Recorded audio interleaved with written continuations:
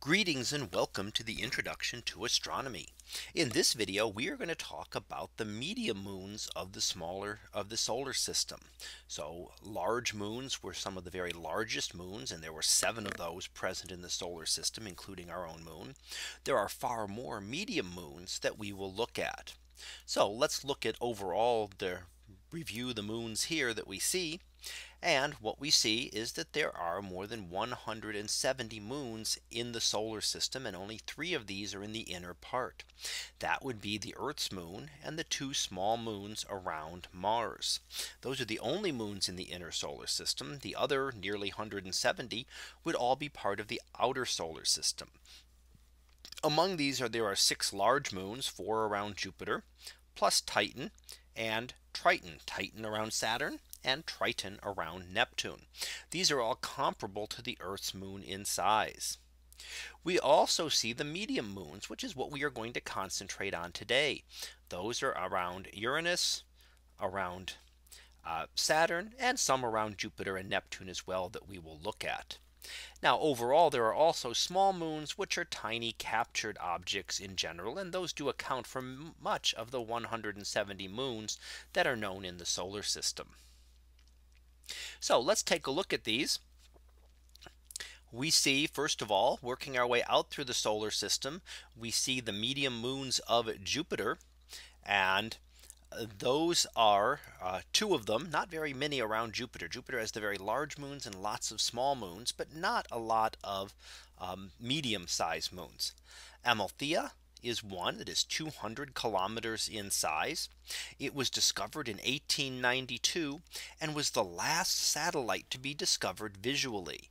And that means it was not discovered by photograph, but was discovered by someone actually looking through a telescope at Jupiter and noticing another moon there. And that was the last time this was done back in the 1890s. It does have a heavily cratered and a reddish surface.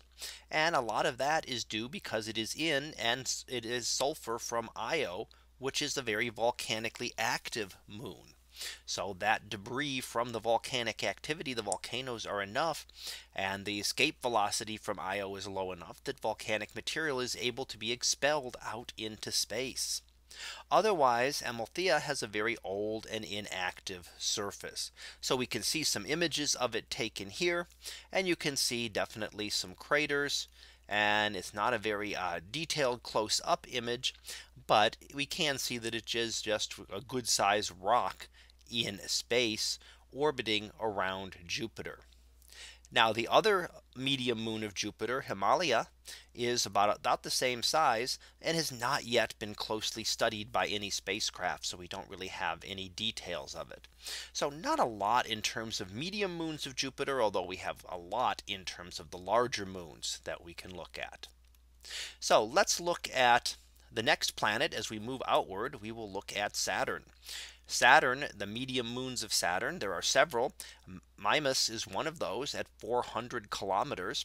And we see that here it is very heavily cratered, including a large impact, which gives it the name of the Death Star moon.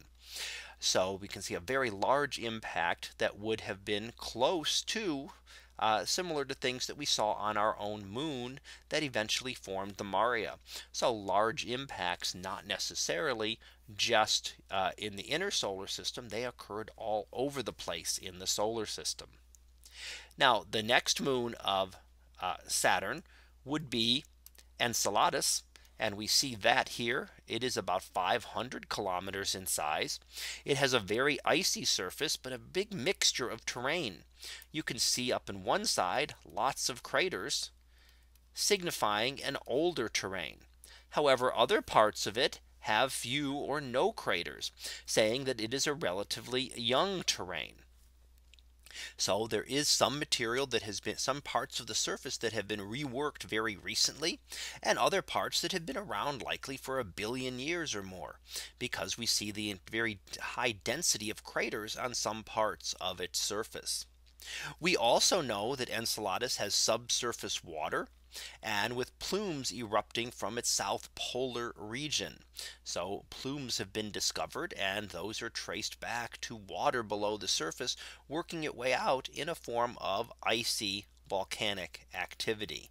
So icy volcanoes are actually common in the outer solar system. Now, there are several others that we can look at too. Let's take a look at some of the other ones briefly. We have Tethys here at 1,000 kilometers in size, which is icy and cratered, but does have some faults crossing its surface. So it does show some signs of activity, but not near as much as some of the others that we've looked at.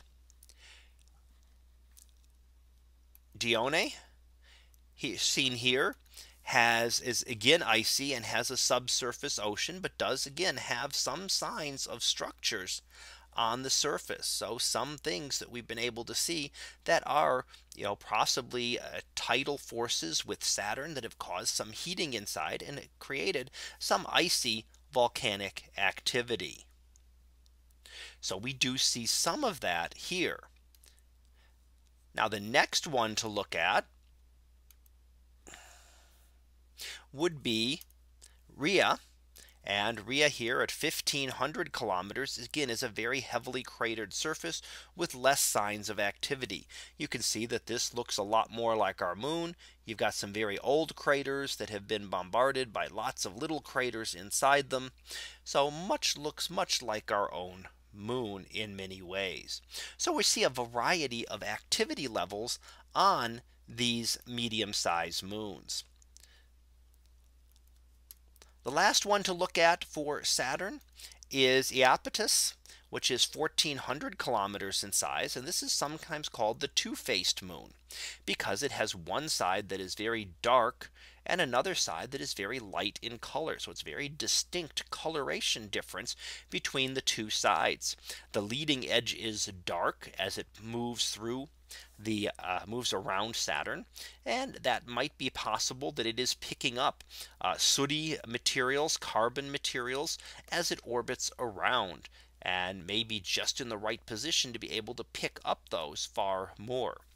We do see impact craters on it, and well, in fact, some large impacts seen here and many other small impacts. So again, like the others, it has some kind of combination of activity that we see. Now moving a little bit further out, we have the medium moons of Uranus. Uranus does not have a large moon, but it does have several medium-sized moons, including Miranda at 450 kilometers. This is the smallest of the 5 major satellites. It is primarily made up of water ice, but there are some signs, even though this is a very small moon, for a medium-sized moon, there are signs of intense geological activity, and we can see that in the structures that there's some cratered terrain, but other things have some really strange properties to them and show signs of maybe some intense geological activity that has occurred in the past. Now, as we look a little further out, we have Ariel.